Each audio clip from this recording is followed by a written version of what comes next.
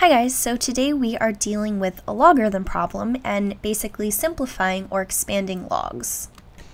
So this is actually a pretty simple problem if you do remember those rules, but I understand if you don't because I know that you may not use logs as much as you use some other things such as algebra.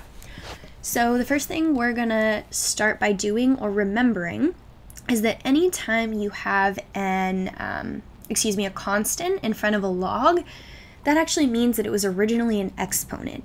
So what that means is that this first term actually was x to the 1/5 power. And then if you remember, when you subtract two logs, that actually was a division. So that would be over y.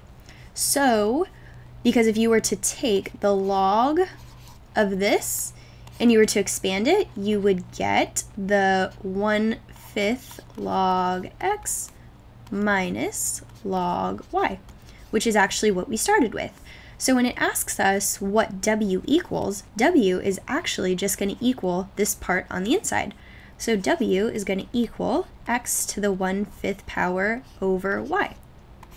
So if you guys did find this problem difficult, which I completely understand if you did, I recommend going back and reviewing your log rules because that should definitely help you solve this problem.